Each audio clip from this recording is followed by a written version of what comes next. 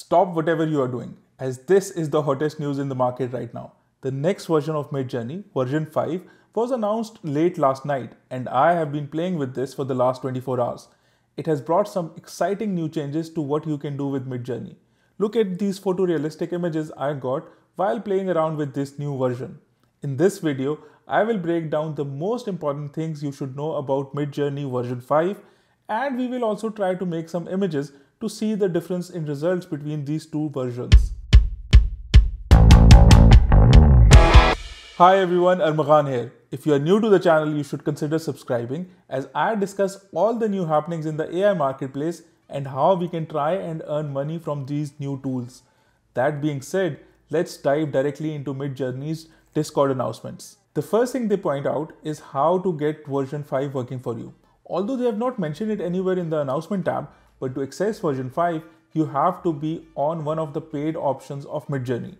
It is not yet available if you are just trying the free trial. So to get version 5 working for you, you can type /settings and you will get this menu page. You can see that it has all these previous versions of MidJourney available. You can just go and opt for the MidJourney version 5 if you want to, and it will turn green.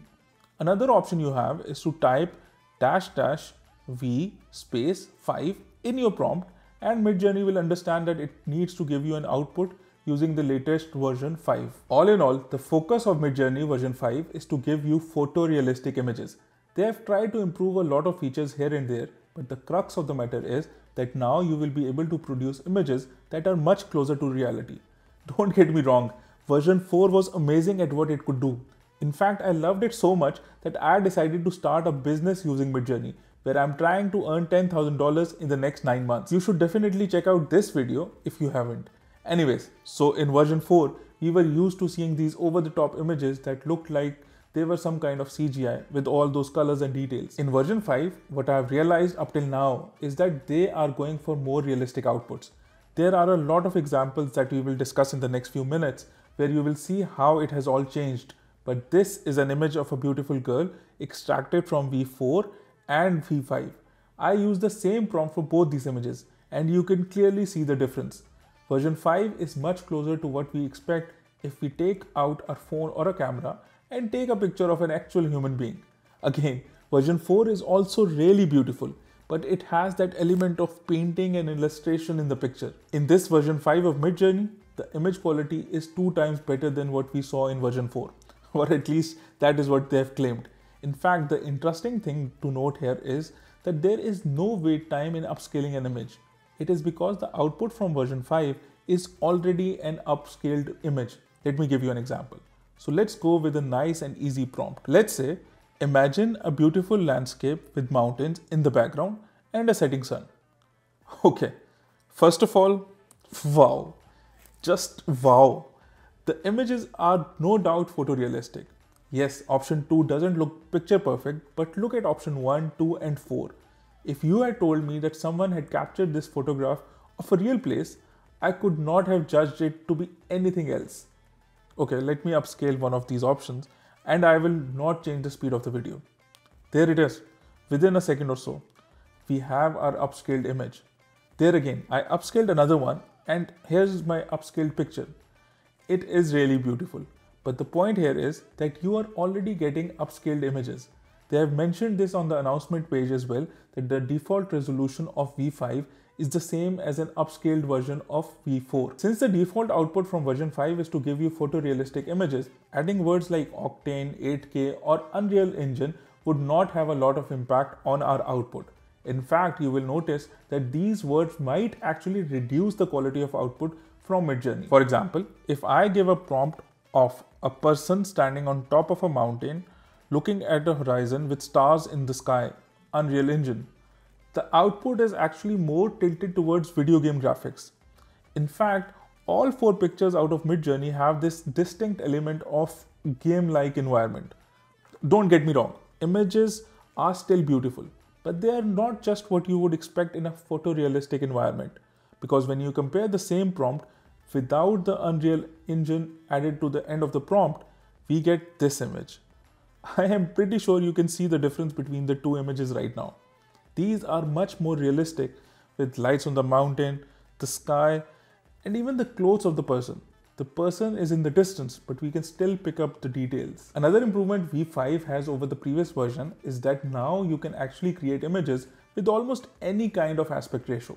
So I tried out to see how the images would turn out. It's a basic prompt of a monkey hanging from a tree, and let's make a tall version of the image. I am going to give it an unusual aspect ratio. Let's go with 3:9. Okay, so this is the image I got. Obviously, the quality of the picture is just outstanding. Look at the monkey. No one can tell that this is not an actual monkey. But notice the aspect ratio. It is a tall picture, and MidJourney has tried to keep everything in perspective. Plus, you're getting your desired aspect ratios.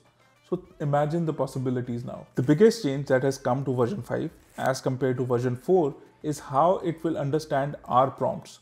The MidJourney team mentioned this in their live stream and has also written on their announcements page that version 5 is much more responsive to the prompts that we give.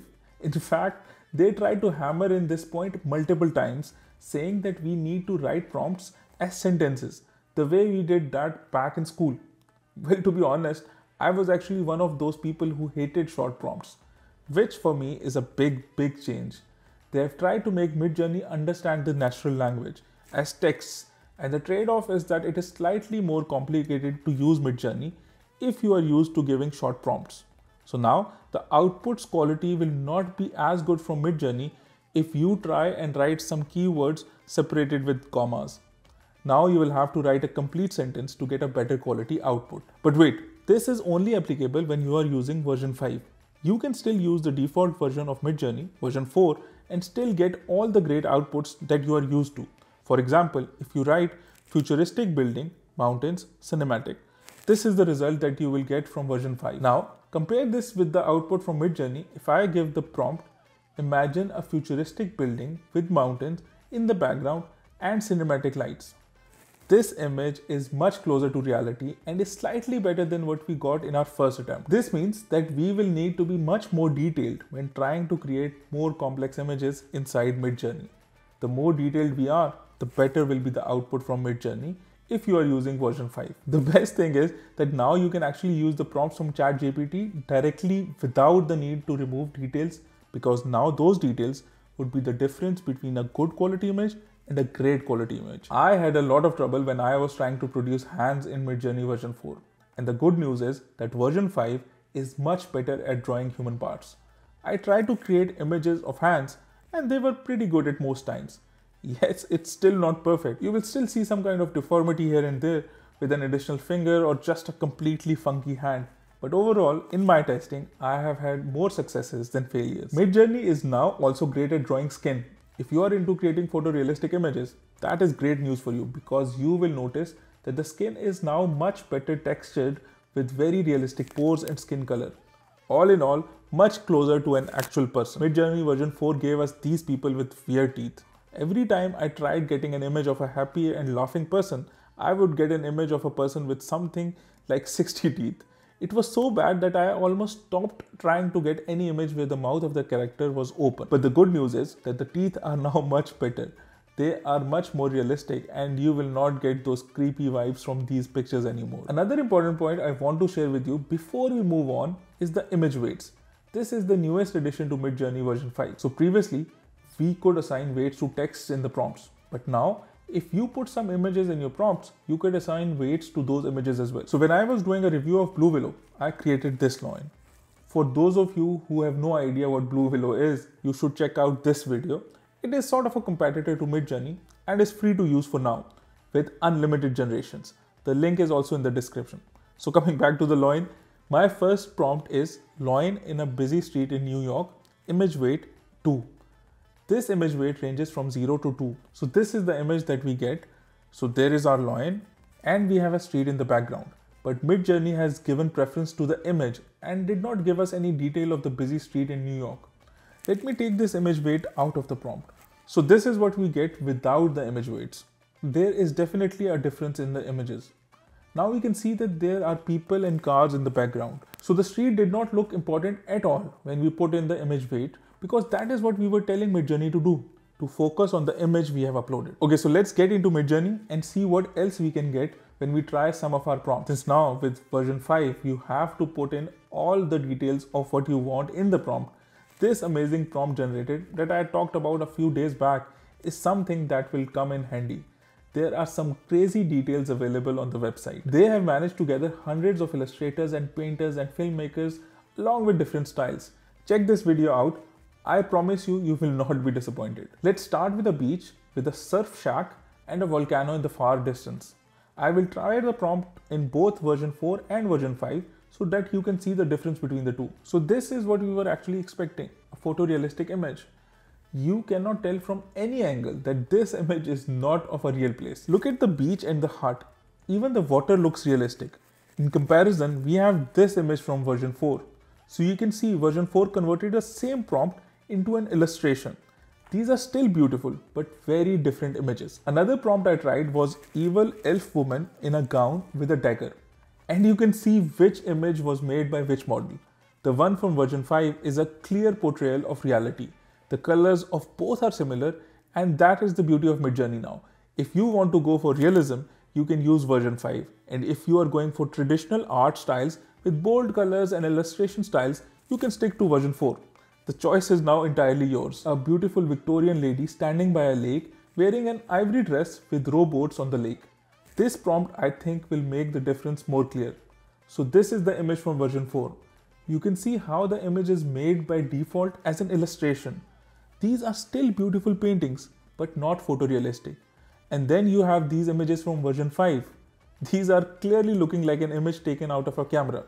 The detail of the boat, the trees in the background, and the water, everything is picture perfect. If you are still looking for help with your MidJourney prompts, you should check out this video on your screen, and I will see you in the next video. Thank you for watching.